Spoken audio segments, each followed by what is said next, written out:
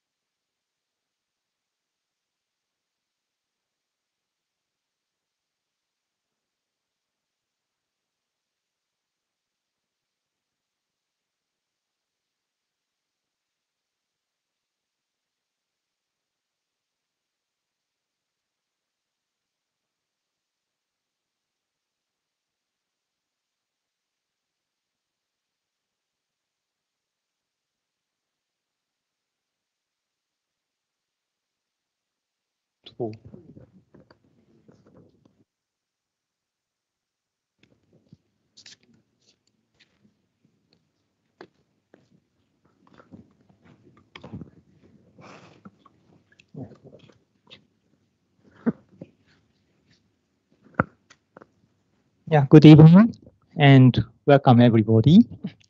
So today, we are happy to welcome you to the popular talk series presented by Dr. TMA Pai Planetarium and Manipal Center for Natural Sciences, Center of Excellence, and Ayuka Center for Astronomy Research and Development. So we are very happy to have Professor Balachandran Sathiapalan. So let me briefly introduce the professor. So he got the BTech from IIT Delhi in 1979, and then he obtained PhD from Caltech in 1983. And then he did postdoc at the University of Pennsylvania and the UCLA. Then he had teaching position at Penn State University. After that, he came back to India and joined the Institute of Mathematical Sciences in 1996. And he has been there since then, and he's now an honorary professor at the Institute of Mathematical Sciences since 2020. So because he works in the field close to myself, yeah, I'm quite familiar with his work, and I always had respect that his work is very ahead of time. So yeah, I like he looks like he's enjoying what he wants to do in his research, and his work is very original. And because of that, I sometimes feel his research work is not as well known as it should be, although he's a well-known researcher. So today he'll be talking about black holes holography and quantum gravity. So let us welcome the Professor Sathiapalan.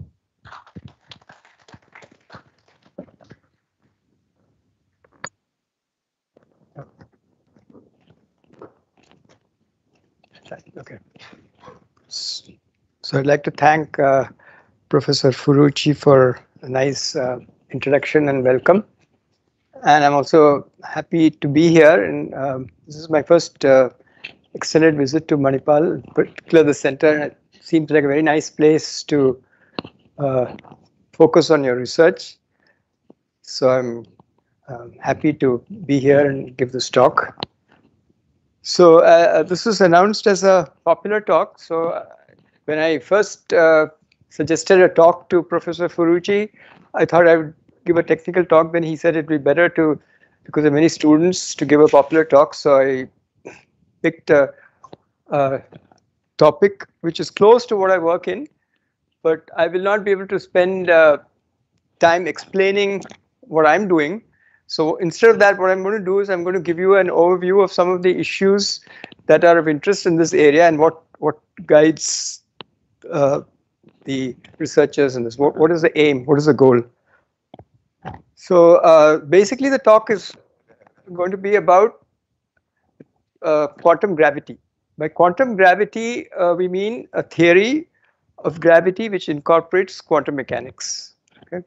So that's the goal, and we don't know the answer to that.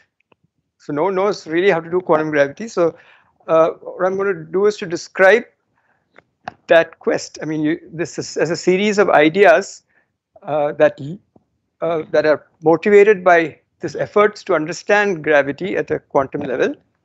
And one of the interesting ideas that have come out of this is this idea of holography.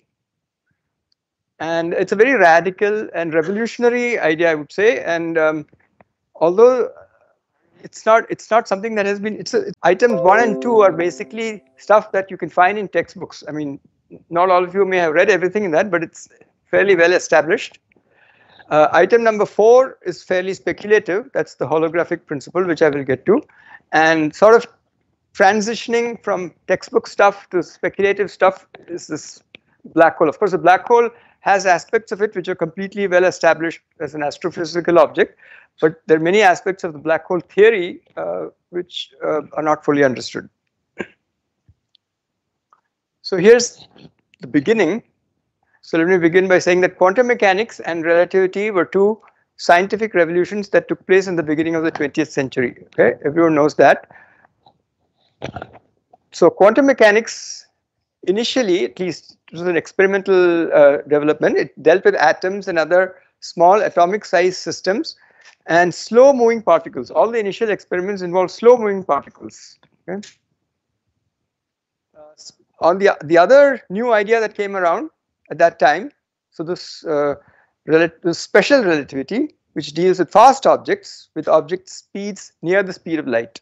Okay? So these are two independent developments. One is quantum mechanics, dealing with small objects, and special relativity, dealing with fast objects. And then you can ask the question, what happens when you have entities that are both small and fast? Okay, so you have to combine the two. So you could have fast moving electrons interacting with photons.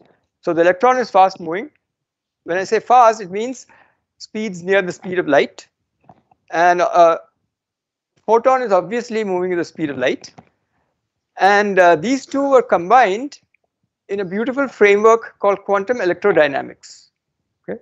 QED it's called.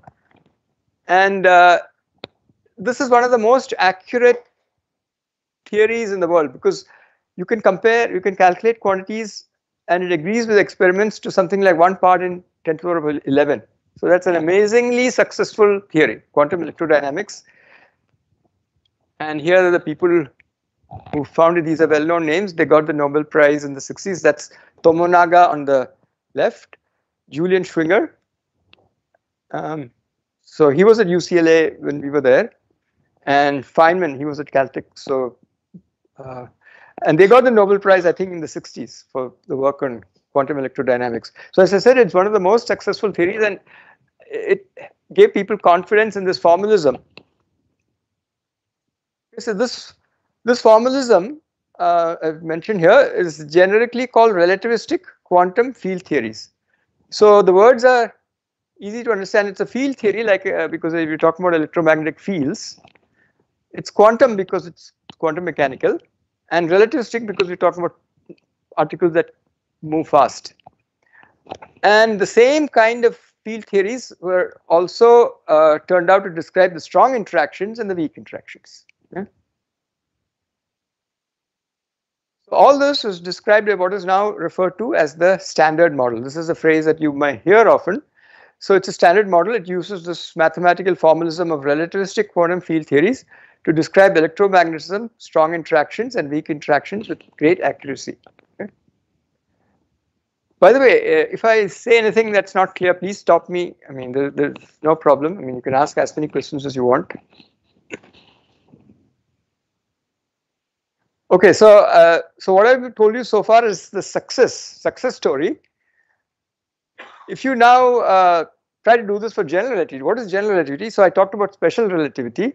The other development, again, also called relativity, is Einstein's general relativity, and that was Einstein's name for a theory of gravity. He called it general relativity. So this success that we did for electrodynamics has not succeeded for gravity. So we don't know how to do that quantum mechanically. Okay?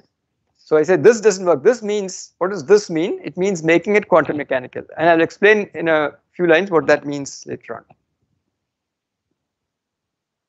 Okay, now why it doesn't work, I cannot tell you in detail, because that requires knowledge about the formalism of quantum field theory, which we don't have. But I can roughly, I can give you an idea. So we can get a rough idea if you understand what it means to take a classical theory, for instance electromagnetism, and make it quantum mechanical. What do you mean when you say take this theory and make it quantum mechanical? Well, what it means is, it means the following. So if you take a classical variable, what is a classical variable? You study Newtonian mechanics. You have particle moving, and the position of that particle is your variable, position and momentum. In quantum mechanics, that variable can fluctuate. See, classically it follows an equation of motion. The particle follows a trajectory. Quantum mechanically, the thing can fluctuate. That's the main effect of quantum mechanics. Similarly, you have an electromagnetic field. It obeys Maxwell's equation. So you have solutions, you know, sine omega t, etc., etc. But quantum mechanically, it doesn't have to obey the equation of motion all the time. It can fluctuate. So taking account of those fluctuations, that means to say you have configurations of the field that don't obey the classical equations of motion. That's what it means to make it quantum mechanical.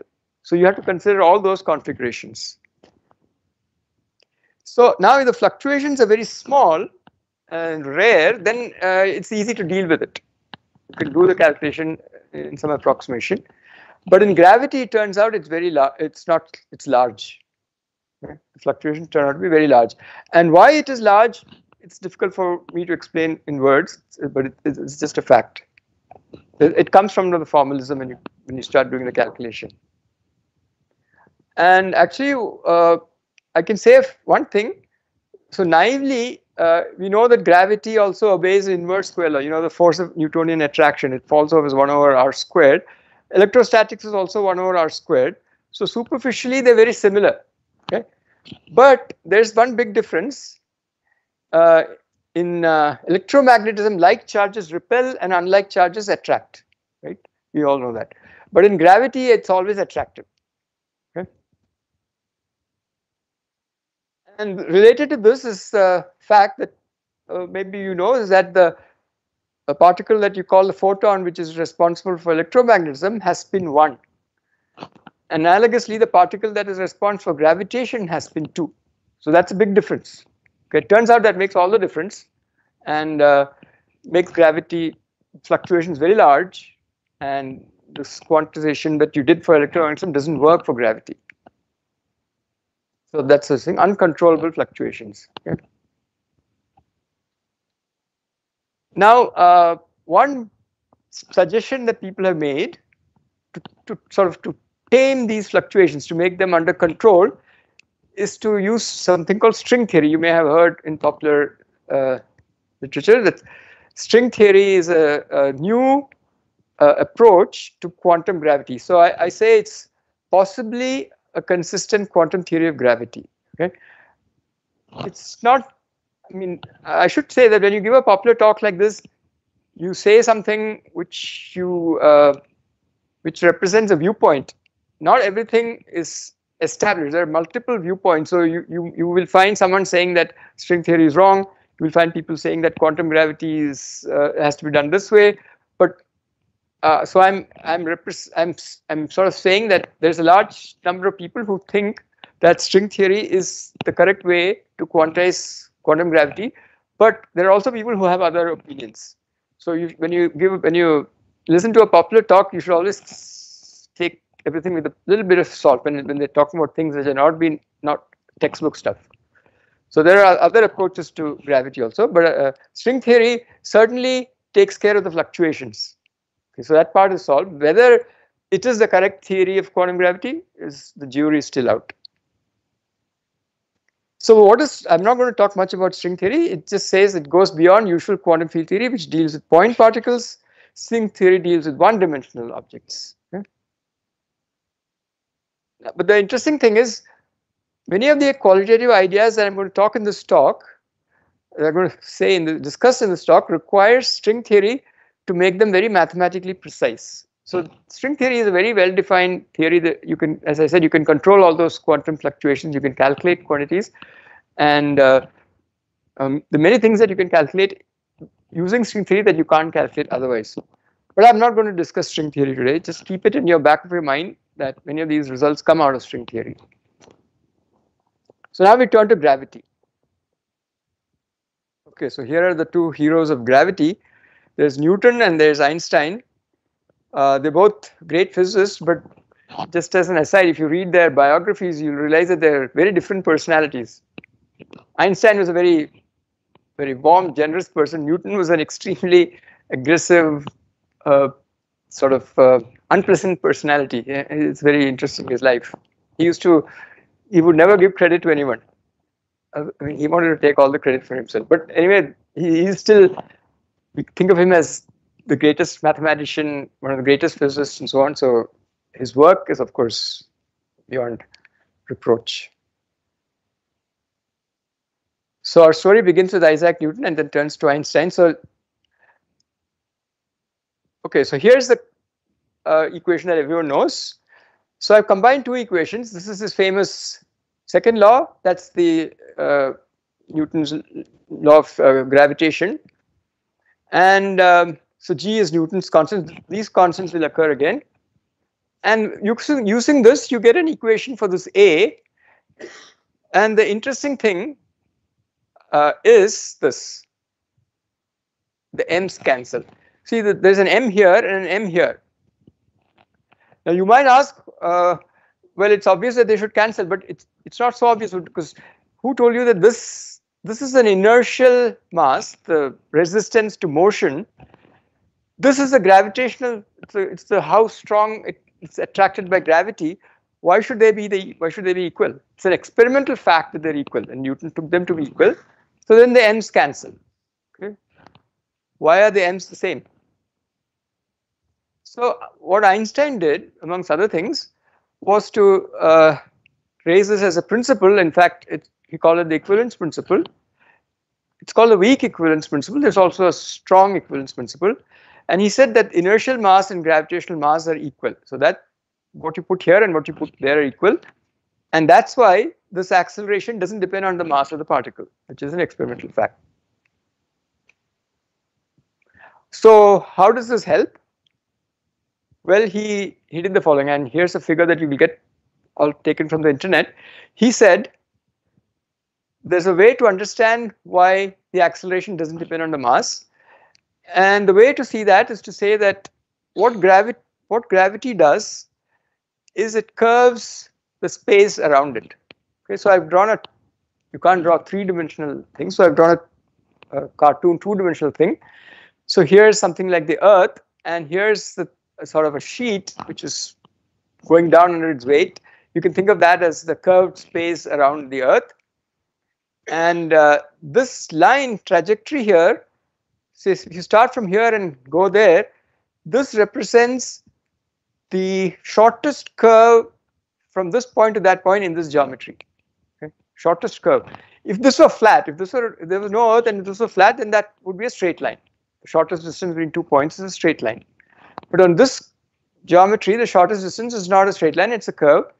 And what Einstein said was that the big object curves spacetime around it. All the small objects follow the same geodesic trajectories in the spacetime. And the geodesic connecting 2 points is the curve with the least length. Okay, so what he did was to say that gravity was reduced to geometry. So all you have to know is how the mass curves the space around it. Calculate, take 2 points. If you know the geometry, you can calculate the shortest length, and that's the trajectory the particle will follow. And it doesn't matter what the mass of the particle is, they're all going to go on that trajectory, whether it's a small particle or a big particle. Of course,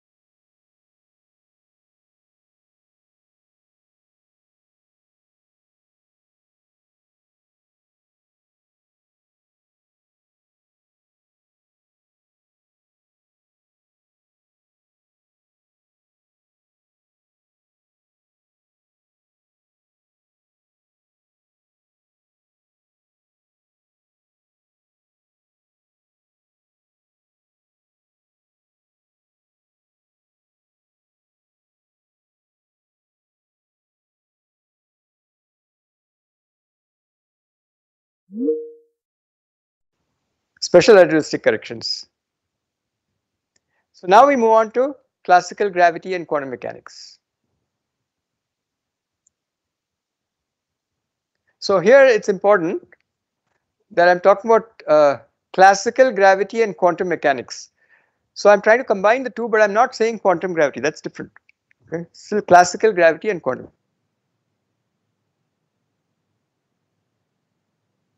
So so quantum mechanics is a spectacularly successful theory. Every experiment supports the correctness of the theory in flat space-time. What does flat space mean? It means weak gravity. Does quantum mechanics work in strong space or very strong gravitational fields? We believe it does, but that has not really been tested experimentally. Okay, so again, this is something that everyone knows, but I should mention. This is where does one place? So this is a prelude to black holes. Where do all these things play a role? Quantum mechanics, special relativity, and gravity. It takes place when you study stellar collapse of objects like white dwarfs. So as you know, Chandrasekhar showed that stars more massive than a certain value collapse under their own gravitational weight. The outward pressure of the matter is not able to match the inward gravitational force, and the fact that it's not able to match the gravitational pull is an effect of special relativity. So that was his contribution. It was to realize that special relativity plays a role, and then he showed that the outward pressure cannot support the gravitational force. In fact, when he gave this result, people were surprised because they said, then what's going to happen? It's going to just collapse completely. And many famous physicists at that time didn't accept it. So he had a very rough time at that time too. So this was the Chandrasekhar limit. So here is. Here's a picture again taken from the internet. So this shows the inward pressure due to gravity and the outward pressure. The origin of the outward pressure depends on what stage the star is. So if you have a white dwarf, it's something like the electron degeneracy pressure. If it's a neutron star, then it's a neutron degeneracy pressure, but something will cause that pressure, and eventually if the mass is large enough, it will just collapse. And that was Chandrasekhar's prediction, and that's the first idea of a black hole. So it will collapse to a zero size or a singularity. Singularity means what? You have an infinite energy. Yeah.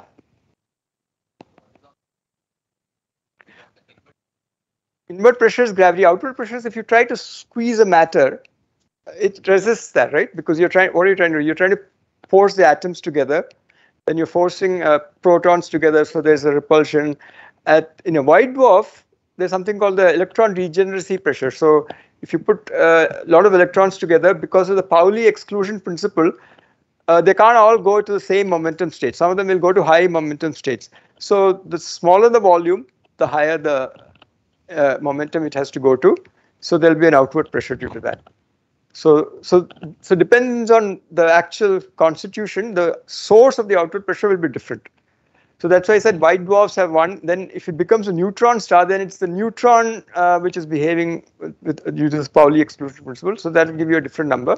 But eventually nothing can prevent the collapse and you get a black hole.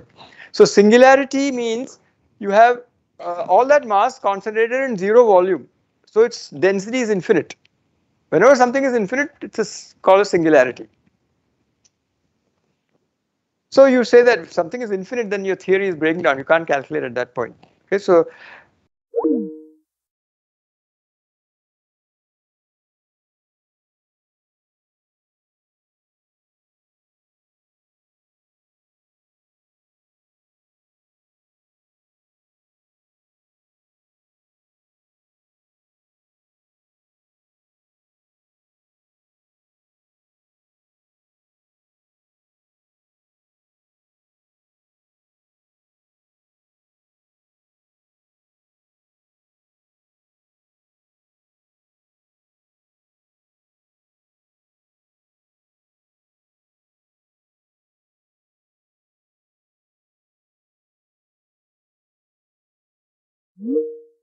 shell radius. So that's the standard picture of a black hole. So there's a singularity. So here also there's a singularity. And it's black. Why is it black? Because the attraction is so strong that nothing can come out.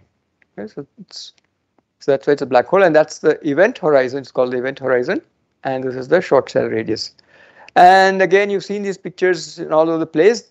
There's plenty of experimental evidence by now. So this picture you've seen in many talks. So now a black hole is black. So now we're going to, so far everything I've told you is sort of textbook stuff. Now we're going to talk about, again, things which are approaching the speculative.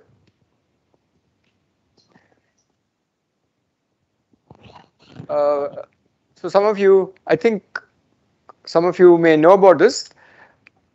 There is a problem if you have a event horizon in which nothing can come out. Once you put something in, if nothing can come out, that means even light rays can't come out. You don't know what's in there. So this can be problematic. Why is it problematic? Because this was pointed out, I think, first by Bekenstein, that you can violate the second law of thermodynamics by dropping matter and entropy into a black hole.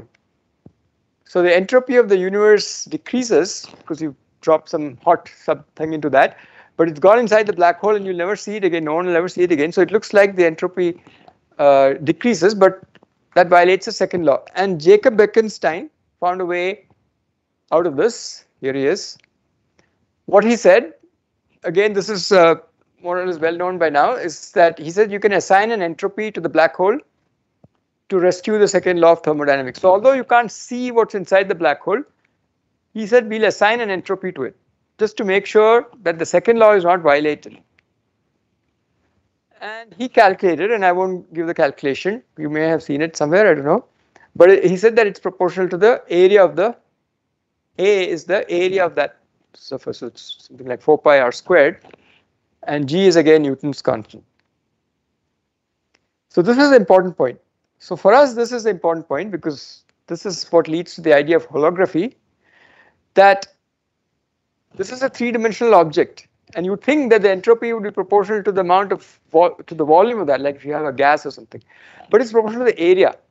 It doesn't seem to know what's inside. It's not proportional to the volume. Now, some more about the black hole, and again, this leads me towards the idea of holography. Also, it gives you an idea of combining relativity with gravity, which I talked about. But again, this is classical gravity. This is a famous calculation by Hawking, Stephen Hawking. He said that if something has entropy, then thermodynamics says it has to have a temperature, and he calculated the temperature. Here's Stephen Hawking. And he said that if it's at finite temperature, it should radiate like a black body. Okay. Anything hot has to radiate. So if Bekenstein said it has a, in fact, Hawking was trying to disprove Bekenstein because he wanted to say that it can't have a temperature because the black holes don't radiate. So then he decided to do a calculation, and he found that indeed, due to quantum effects, it radiates. Hawking calculated this and showed that it does radiate like a hot body at precisely the correct temperature that is required to agree with Bekenstein's formula. So his calculation used quantum mechanics in an essential way because, as I said, in quantum mechanics there's always a fluctuation. You can have things that are not allowed classically. Quantum mechanics, there's a finite probability for processes that are not allowed classically. One such process is pair production in the vacuum. So that means classically you just have a vacuum. Quantum mechanically, all the time there are electron-positron pairs that are being produced and annihilated. You produce them and annihilate them. That's happening all the time, quantum mechanically. So this is what happens. Again, you may have seen these kind of illustrations. So there's a black hole. So here are the pair productions going on. But every once in a while, when the pair production happens near the event horizon, one of them may go through this horizon, this path may take it through that, and then it can't come out. It can't recombine with this guy. So this guy will go out, this guy will go in. Okay, so this is an explicitly quantum mechanical effect. And this is the mechanism of Hawking radiation. But I should emphasize again that this is quantum mechanics, but gravity is still classical. I have not done any quantum gravity so far. It's just a combination of quantum mechanics and gravity, but not quantum gravity. So, so quantum mechanics and general relativity. So why general relativity? Because this black hole solution comes out of general relativity, and you can't use Newtonian gravity to calculate this. Combine nicely to maintain internal consistency of the theory. Now the interesting thing, the event horizon has all the entropy. That is, Bekenstein said.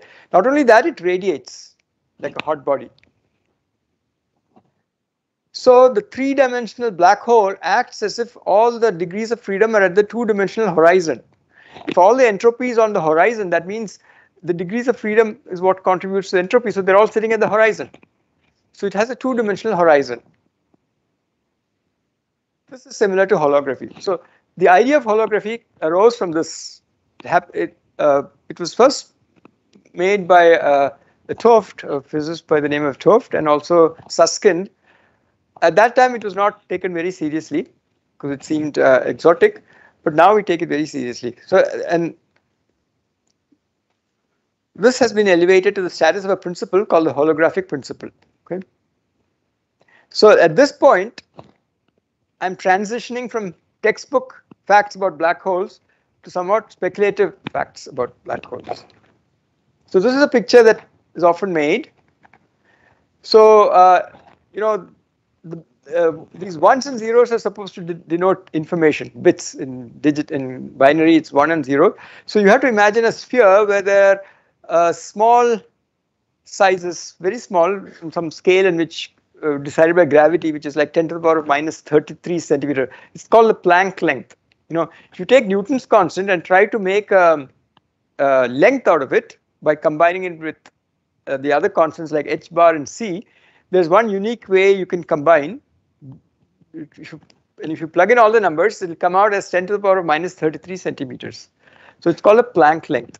So the idea is that you take the area of this horizon in units of the Planck length squared, and you'll have so many little squares, and each place you put a bit, 1 or 0, and that's the information. That's the information in the black hole, and information is related to entropy. Oh, so I was just telling you, contrast this or compare this with holography. So this is, if you know about holography, so here's your object. This is a three-dimensional object. Why is it called holography? It's a three-dimensional object. You illuminate it with a coherent beam, like from a laser, and you let it in. You split the beam, reflects on the mirror, and this interferes with that coherently, and you get an interference pattern on this photographic plate. Okay, this interference pattern is on a two-dimensional plate, but it has all the information about that three-dimensional object. Here it is. You can reproduce. You know how you've seen holograms. I mean, in work and in news channels and all that, they make these things. So if you shine light on this coherent beam on this two-dimensional plate and look at it from here, you will see that image. So all the information, and by the way, this is not just the surface. If you use some waves which can penetrate, you can see the insides also. People do that in medicine, right? They do these scans. So you can make a complete three-dimensional image of that, can be stored on this two-dimensional plate. So here's a picture of the plate, photographic plate on some scale. This doesn't look anything like that object, right? It's just some pattern. But somehow all that information is stored here. So philosophically, this is equivalent to that. This is equivalent to that because you can go from that to this in a unique way. So all the information is there. So all the visual information about a three-dimensional object is stored on a two-dimensional photographic film. If you look at the image on that photographic plate, it doesn't look anything like that object. So the holographic principle says that all the information in the three-dimensional black hole is present on the event horizon. Okay? This is consistent with Bekenstein's formula that entropy is proportional to the area of the horizon. And just a note on the idea of information. Now I've used the word information and I've used the word entropy. They're actually interchangeable. If you know information theory, the father of information theory is Shannon. He defined information as pi log pi. Basically, it's saying that if you know with great probability what the next bit is going to be, then you're not getting any information. So it's the uncertainty. When you get something that's not certain to come, that's when you get information. Okay. So the more disorderly something is, the more information you need to describe that. I mean, if I give you a series of ones, all 1, 1, 1, 1, 1, it doesn't require any information to describe that. I can just say there are 100 ones. But if you have random collection of ones and zeros, that's a lot of information. Okay. So disorder is entropy is actually equivalent to information. So the word is counterintuitive. When you say information, it doesn't sound like it should be disorder, but actually disorder is, the more disorder, the more information you have. And the formula is more or less the same. That's the formula for the entropy in physics. Rho is a density matrix. And if you know density matrices, if you assume they're all, it's a diagonal with pi, this will be just equal to that. Okay? And that's just a technical aside. But anyway, the point is, when Bekenstein said the entropy, it's actually the information. So far, we've seen the interplay between quantum mechanics, relativity, and classical gravity leads to the Chandrasekhar limit and to black holes. These are described by Einstein's equation. And consistency with the second law gave rise to the Bekenstein entropy area formula for black holes, and this suggested the holographic principle. But I have not given a precise statement so far in this talk. That requires string theory. What is the precise statement of holography? Because so far I have just talked about entropy of a black hole. So string theory actually gives a very precise statement. And string theory is also required for quantum gravity. So far I haven't talked about quantum gravity. So yeah, I'm just repeating that. So we've been studying quantum mechanics of matter in a classical gravitational field, okay, where the classical gravitational field could be described by Einstein's general relativity or Newton's theory. That's a different issue. But we're talking about quantum mechanics of matter in a classical field. So now I'm going to and I've also told you that the new thing that happens when you make something quantum mechanical is that it has finite probability to fluctuate and take values not allowed by the classical equations. So in quantum gravity, the gravitational field fluctuates and does very wild non-classical things. That's very difficult to deal with. Okay? And I also told you this, a strong candidate for a consistent theory of quantum gravity is string theory. Okay? Now, string theory, I'm not going to talk about string theory, but it started, the modern version of string theory started in 84. In 97, a very dramatic, 97 or 98, I don't remember, very dramatic discovery was made by this physicist Maldacena, who's at the Institute for Advanced Study now. He was a graduate student when he did this. It's something called the ADS-CFT correspondence. Okay, that's just another word for holography. But he made a very precise statement. And I'm going to just tell you that statement. The details are not important. So what I told you so far was about black holes. This is not specifically about black hole. It's more general, and that's where the dramatic part comes. So he said that there's a very precise duality. Duality means what? The two things which are equivalent. Duality between a specific theory with gravity in a 4+1 dimensional space-time. The one always refers to time. When we say we are in 3 space and 1 time, we talk about it as 3+1 dimensional space-time.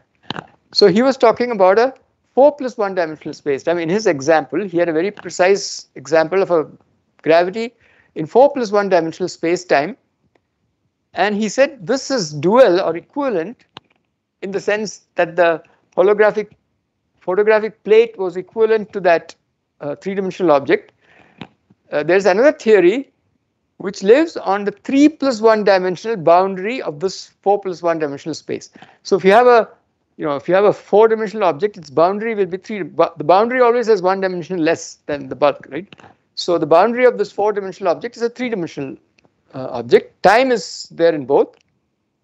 So what he proposed took a specific theory in this 4+1 dimensional theory, which had gravity and other interactions. And he said, and he took another theory on the boundary, which didn't have gravity. And he said these are precisely the same theories, but different language.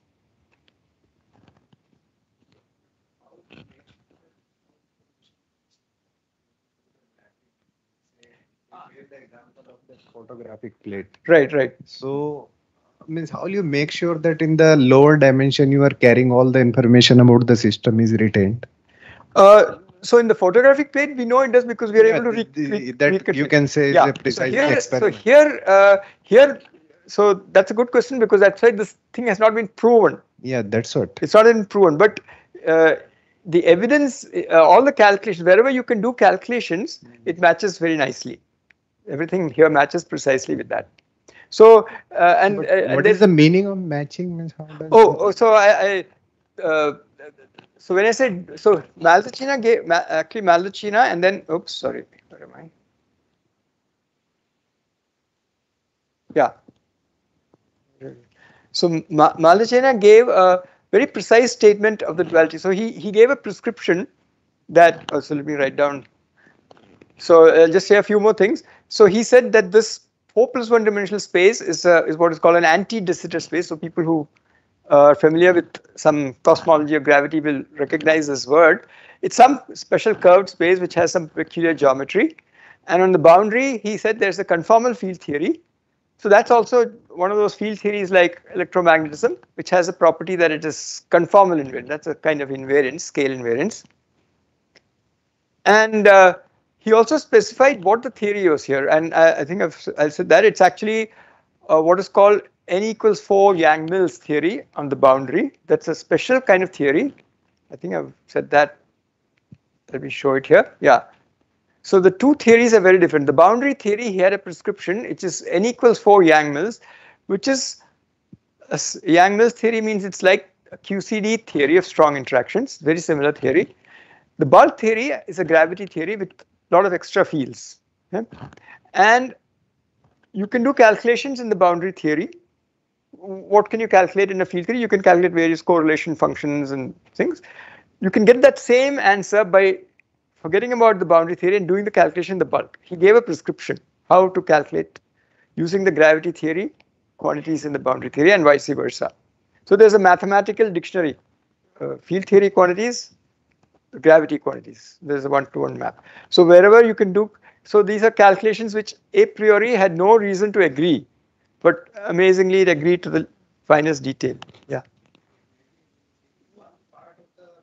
Nature is hiding the secrets. Exactly. And another part, it is revealing the secrets. Yes, yes. And then you are doing the mapping. That's right. I don't know. So I will, in fact, in my few slides later, I'll try to demystify it a little bit, and maybe you'll be a little happier then. Okay. Sorry? This principle is true for any arbitrary n dimensions, or only for any. Wait. That n equals 4 was not referring to the dimension. It was there's something called a supersymmetric theory. There's n equals 1, so 4 supersymmetry. That n equals 4 refers to 4, but that theory is written in 3 plus 1 dimensions, 4 dimensions, and the bulk theory is a 5-dimensional theory, 4 plus 1 dimensions. But there are other examples also that are known, and all of them are examples taken from string theory where the correspondence is known very precisely. But people have since generalized to many other situations where you start with 1 dimension and go to 2 dimensions, 2 dimensions, go to 3 dimensions. So 3-dimensional gravity and 2-dimensional field theory. So there are many such examples. And a lot of things which a priori had no reason to work out match very nicely. So anti-de-Sitter. So de Sitter space is why we cannot have that mapping in some other. de Sitter. Yeah. Anti-de Sitters. Okay, so maybe when I talk about my demystification, it will become clear. Okay. So let me show you this picture. I think it's here. Oh, where is that picture? This is an image taken from the internet. So, so what is special about anti-de Sitter becomes clear here. So it's like so we imagine a cylinder. The boundary of the cylinder is where your conformal field theory sits. The field theory, which is similar to some strong interaction theory. Okay, so it has no gravity. Inside, which I've drawn with all these colorful triangles, is the 4 plus 1 dimensional bulk. So that 1 dimension is the time. That's there for everyone. But the space here is 1 dimensional less than the space inside. Obviously, it's a bulk and a boundary. And here, there's a gravity theory. And the anti-de Sitter nature is shown by the stylings. See, the tiles are getting bigger as you go towards the center and getting smaller as you go towards the boundary. So that's the property of anti-de Sitter space. Further out you go, there's a shrinking of the size. And so let me just say this. So the two, I'll come back to that in a minute. The two theories are very different. Boundary theory is n equals 4 Yang-Mills, is like QCD. So the duality relates a theory without gravity to a theory with gravity. So superficially there's no connection, just like the photographic plate and the 3D image. But this area of research has been very active and many such examples have been found. But it's still a conjecture without proof. When I say found, I mean found where, in the sense that many things that you calculate match. You find a pair of theories, you calculate in this, calculate in that, it matches. And it supports this holographic principle, but people have not proved it. When you prove it, when you say prove, it means everything has to match. It's not just things that you're able to calculate. You have to say that you're guaranteed that the two will match. Right? That's a proof. Proofs are very hard. but there's so much evidence by now that everyone takes it very seriously. This Yes. Yes. So that's an example. In fact, that quark gluon plasma example was the thing that actually made this very popular because, yeah. So it's still a conjecture without proof, but no one really doubts it. It works in such amazing ways that it's like, how can it not be true? I mean, otherwise there was no way it would have worked. It wasn't true. So so I'm going to say something about demystifying this. This is related to some work that some of us are doing. One interesting aspect of this correspondence is suggested by the figure. So this is the fact. Notice that the size of the basic unit triangular region increases as you go inward. I showed you that. This is a property of anti-de Sitter geometry. Okay, the unit of length gets bigger as you go towards the center. And okay, I'll be well in time here. The unit of length gets bigger as you go towards the center, and the distance between 2 points, as expressed in these units, decreases. Okay, so it's like if your ruler is getting. So if I say the distance between 2 points is say 2 meters, and then I use a ruler stick, my unit becomes 2 meters. Then in those units, that distance becomes 1.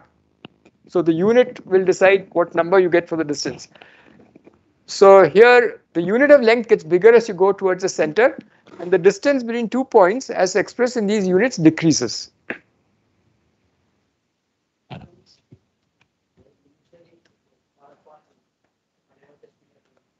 Well, it's log in some units. It's actually it's the distance can be treated. I'll say that in a minute. Yeah. So if you're familiar, now this is a technical thing. If you're not familiar, it doesn't matter. I'll just say it in words. High energy physicists and condensed matter physicists know something called the renormalization group transformation. I don't know if people are familiar with this, but the renormalization. What does this renormalization group transformation do? It's a technical word for coarse graining. Okay, so you have some. You're trying to describe some, let's say, some matter like a crystal or something. You can look at it at short. You can go very close to it and look at it at short distance, or you can look at it from a distance. When you look at it from a distance, you will only see some averages. You won't see the details. So that process is called coarse graining. You average out some. So if you have many spins, for instance, in like a ferromagnetic system, you take a region and average all the spins and replace it by one big spin. Okay, so that process is called coarse graining, and there's a well-defined procedure for doing that, and it's a very powerful technique for calculating quantities. Okay, because for most practical purposes, we are not interested in looking at the two atoms in a crystal. We want to see gross properties like conductivity, or how the material properties of that, which are things that you measure on macroscopic experiments. You're not really interested in the microscopic details. So to go from that microscopic detail to this large distance description, you have to do some averaging. And when you average, you change your variables to average quantities. And then you write your theory in terms of those average variables, and the theory looks very different. Okay? So that process mathematically is called the renormalization group. And that extra dimension, so in the bulk theory, has an interpretation as this scale, the scale at which you're calculating anything. So this is an idea that I don't know whether you have, but whenever you calculate something, let's say in strong interactions, say that's a very, very, very dramatic, the behavior of the theory at long distances, that means if you measure, so for instance, if you take QCD, strong interactions, it's described in terms of quarks and, protons and neutrons in a gross way.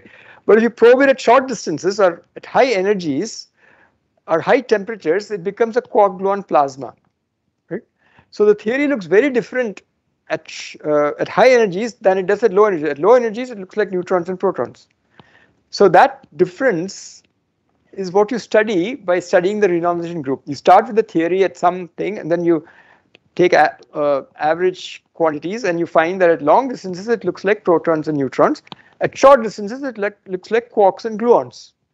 So that process of going from that picture to this picture is called the renormalization group transformation. There's a mathematical way of doing it. It's a systematic way of doing it. So how far you've gone in that direction is called the scale. So in QCD, the proton has a mass of about 1 GeV. Right? That's and the size of some 1 Fermi or something. If you probe it at very short distances, much inside the proton, you'll see quarks and gluons. And if you probe it at longer distances, you'll see the proton. So the scale at which you probe it is the scale at which you will get an answer. It will depend on the answer you get will depend on the scale at which you probe it. So that scale is your choice. What scale I choose to ask the question. Am I going to ask questions at low energies or high energies? So that choice is represented by that radial dimension. So in some sense, this demystifies holography because why? Because all that the boundary theory actually has a lot of information which is not obvious. So for instance, if I give you Yang-Mills theory and say this is strong interactions, it's not obvious that at short distances it's going to look like protons and neutrons. I give you a theory of quarks and gluons, but at long distances it looks like protons and neutrons. That's not at all obvious. But it's true because when you do the calculation, that's what happens. So somehow, suppose you took this QCD theory and rewrite it in variables where all this information is in front of you. That at high energy it behaves this way, at low energy it behaves this way. Then you're describing the theory at all different scales. Then obviously it's going to require many more variables. So that's the extra dimension. So you're taking the same information and you spread it out a bit so that more things are visible, more information is available. So that's exactly what happens in this photographic plate. The photographic plate has information in 2 dimensions, but it actually has information about the 3D. It's all, I mean, all the photographic plate has some way of storing that information. You work on it and you spread it out and it looks like the 3-dimensional image. Same thing here, the field theory has some information which is in some form. You spread it all out.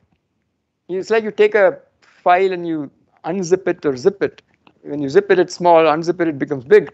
So the boundary theory is like the zipped version. The bulk theory is where all this information about how the theory behaves at different scales is made manifest. And it obviously requires an extra dimension to see that. So this is an area of research where you can try and maybe using the ideas from the renormalization group, you may be able to prove that such a holographic principle is true. So now I'm ready to summarize. So what has all this got to do with quantum gravity? Well, the connection is that all this came out of string theory. And the real motivation for string theory was to make a consistent theory of quantum gravity. As I told you, quantum gravity, the fluctuations are very wild. The usual procedures don't work. But once you say it's part of a string theory, calculations are well defined, and out comes this holographic principle in string theory, which is already speculated for black holes in the 80s because of this entropy being on the surface. So in the black hole case, it was just applied to black holes. But when you try to quantize gravity and use string theory as a quantum theory of gravity, this holographic principle pops out. And it seems to work in the most amazing way. And although it has not been proved, it seems to be true. You know, a lot of things in physics are very, for instance, if you take quantum chromodynamics, it's a confining theory. That you don't see free quarks, but it's not provable. I mean, at least no one has proved it. It's very hard to prove. So many things are true which you can't prove. Yeah, it's almost like an axiom. Yeah.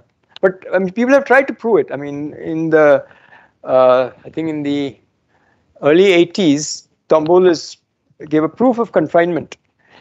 It was right, but there were some technical issues which people are not happy with. So as of now, no one is satisfied with that proof. So as of now, there's no proof of confinement, but we know things confine. So yeah. Yes. No, that's just a 1 and 0 is just a illustration. It's like a cartoon. How the information is stored there, we don't really know. Though string theory actually gives some detail about that. Yeah. So if there is like information like this, for Yes. example, so is there any system that we can reverse engineer it and form the objects like holograms by just putting the information for the surface? You mean, can you recreate the black hole by knowing this information? Any miniature size object, not just black hole. Like we just input the information of that particular surface, then it will reverse engineer it and form that particular objects in the real 3D world. Oh, no. The hollow in the black hole, what we're saying is that there is some information on one surface which has information about the thing inside it.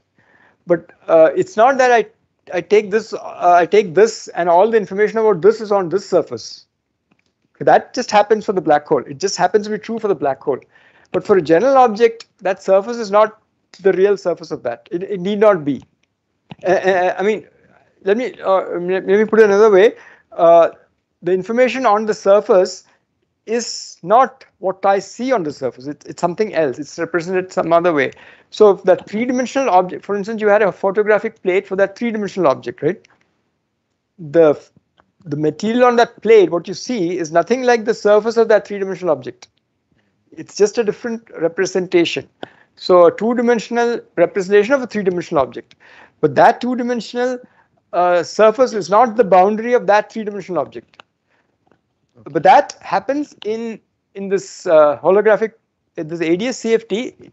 It happens that you take this cylindrical space, on the boundary you put information which is different, in a different form from the information in the bulk.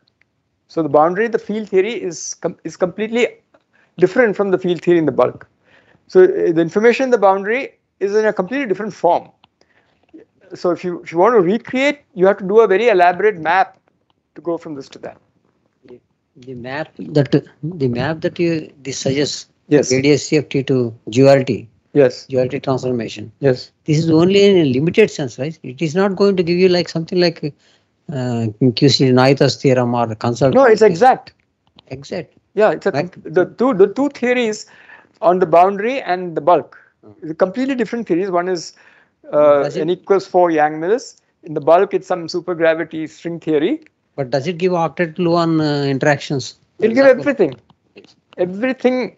It's a complete equivalence. That's why it's an exact principle. String theory gives an exact principle.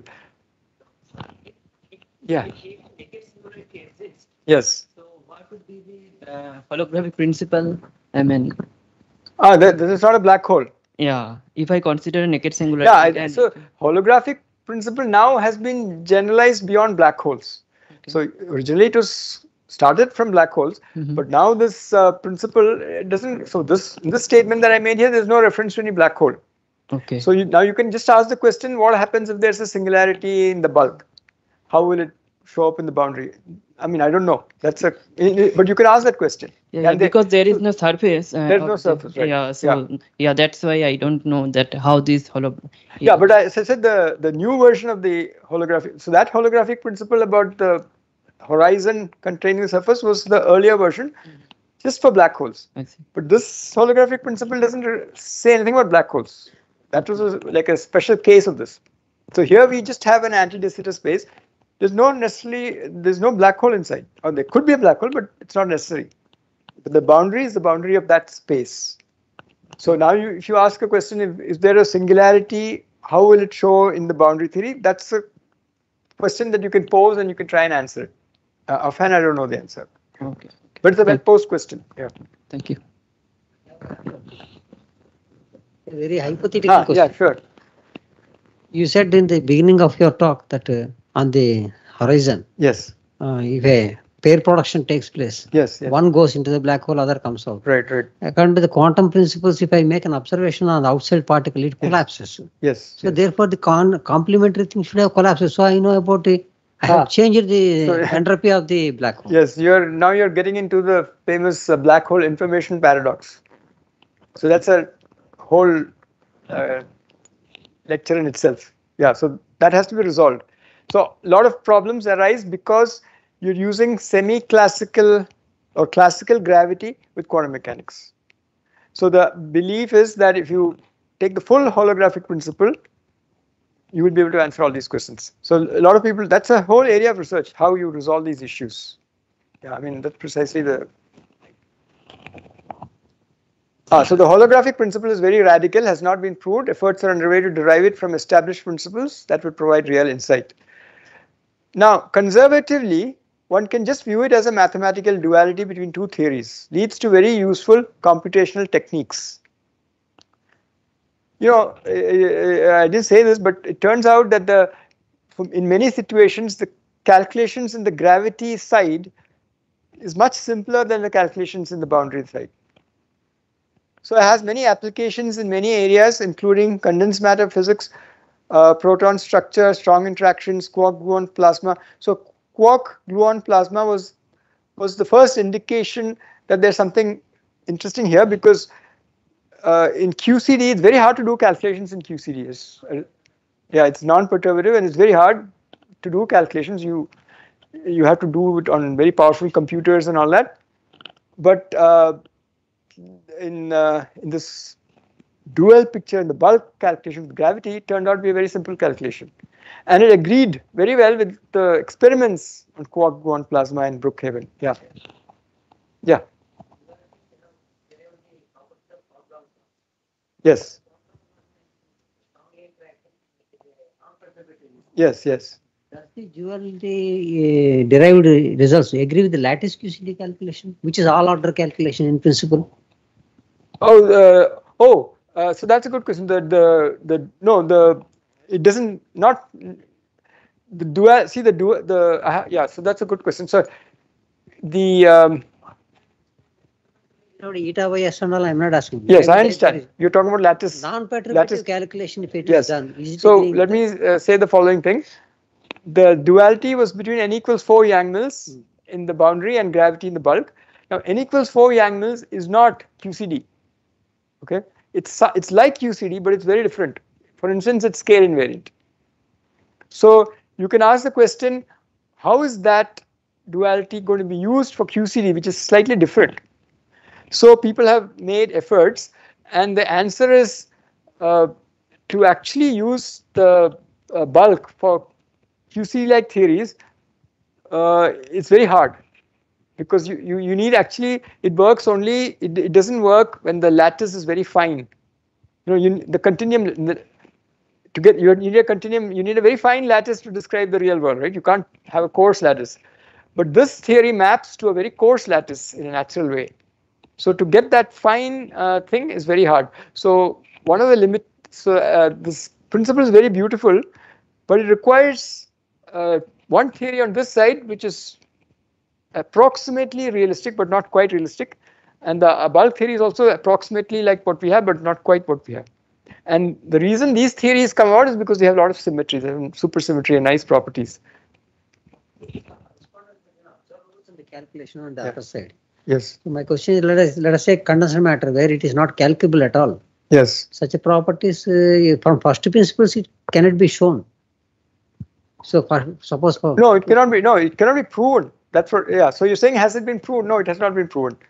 But again, the qualitatively, so many experiments in condensed matter see some behavior which they cannot explain by means of their theories on the lattice. But if you look at the dual picture, those behavior is very natural, comes out very easily. It's like generic, because the situation where it's easy to do calculations in the bulk, it turns out it's very hard to do in the boundary.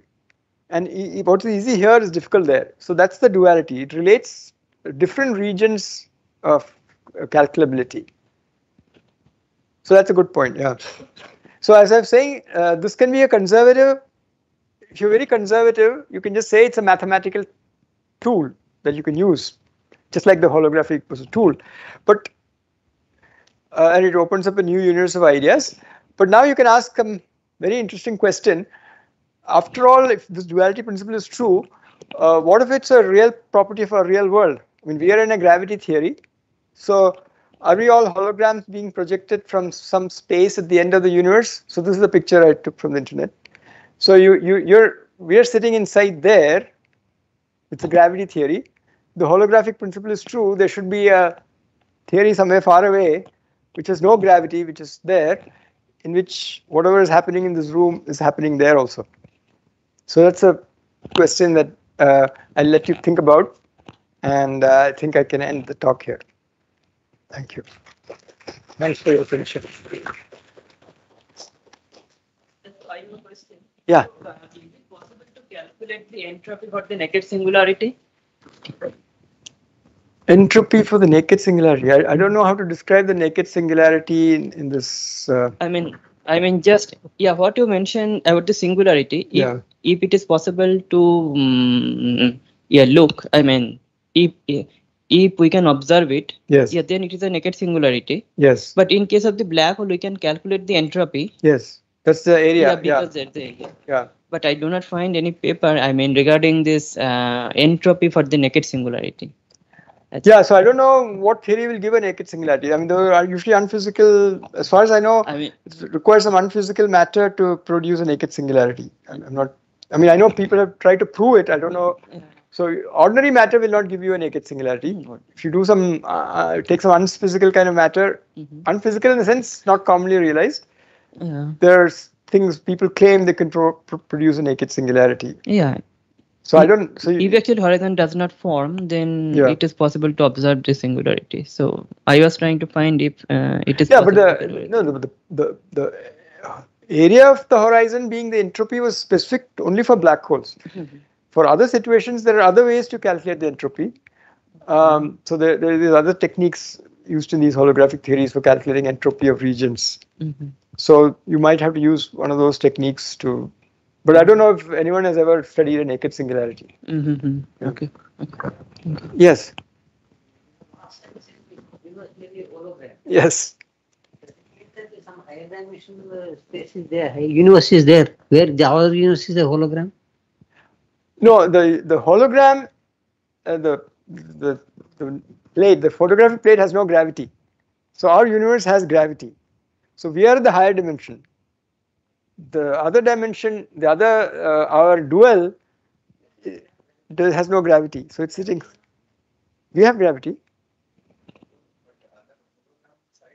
There is no gravity. Holograph side, there is no gravity. And there is a mapping between these two. That's right. So where is the role of gravity then? No, these theories are completely different. You know, it's not that the field content of the boundary theory and the field content of the bulk theory has no connection. I mean, not that there's no connection, but the bulk has actually an infinite number of fields. So if you want a little more technically, for every conserved current in the boundary theory, you can couple. So for instance, if you have a conserved spin one, suppose you have some global symmetry, there's another current for that. Coupling to a current is usually a vector, J mu, A mu. Then the bulk has a gauge field. If you have an energy momentum tensor in the boundary, coupling to that is a 2-index field, and that will be the graviton in the bulk. The boundary theory has no graviton. It has an energy momentum tensor. Coupling to that is a graviton, gravity field. Similarly, you have higher spin currents, there will be higher spin fields here.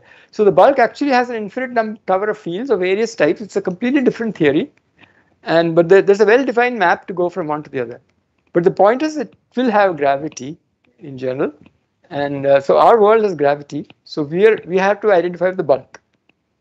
Then the boundary theory to which we are dual will have no gravity, and it will be some other theory. So that's the way it has to work. Anyway, so that raises a lot of philosophical questions. Yeah. Any questions in the YouTube? No, people say time doesn't exist. There is only without time theory can be built. Yeah, actually, in gravity, time is not really there because it's a symmetry of the theory. But in these kind of theories, you can define a time on the boundary, because the boundary there's no gravity. So that actually gives you a way to define time.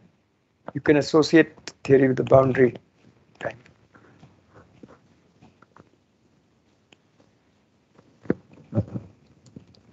Any questions from students? don't be shy. It's a chance for you to ask questions. You can also ask questions secretly if you are too shy later, but I encourage you to ask now because then other people can share the answers.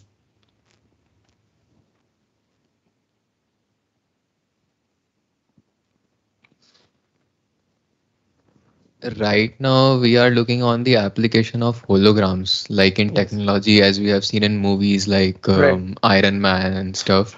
Like it is having these gloves made of holograms, and he's controlling all the PC. So, can it be any reality soon if we are studying these theories? Well, I don't think there's any connection between. I mean, because we are studying the higher dimensions, and that's why I'm asking. Yeah, that's a very far. I mean, in principle, there's a connection, but that's technology. This is sort of mathematics. At this level, it's just mathematics. It's hard to realize it. Yeah, but I mean, that's the kind of thing that you would like to understand.